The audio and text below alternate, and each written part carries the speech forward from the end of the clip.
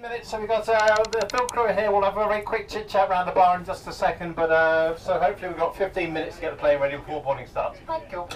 Right. There's cleaners on, there's security agents, there's catering. The crew, as soon as we get on board, we have to do really thorough safety and security checks. We all have assigned seats and jump seats where we all sit for takeoff and landing.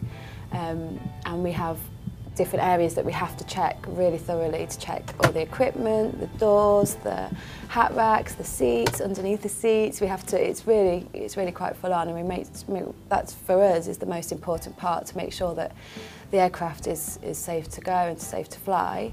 We then have to prep the bar. We've got the bar area in upper class.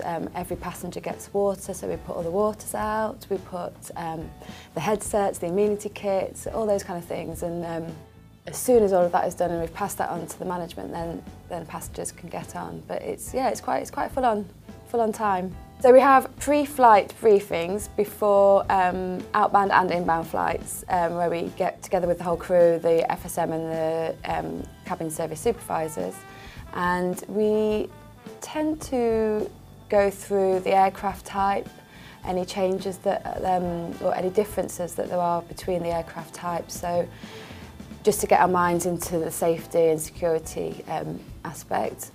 And then we'll talk through the services, talk through any kind of special requirements that we have on board, any wheelchair passengers, all that kind of things that are relevant to the flight today. Yeah, it's a night flight, so try and keep everything nice and calm. And have a great flight, thank you.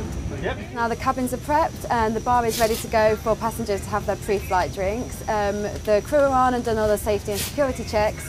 So it just leaves the passengers to get on board, and then we've just got 7 hours before we get back to London. So hurrah!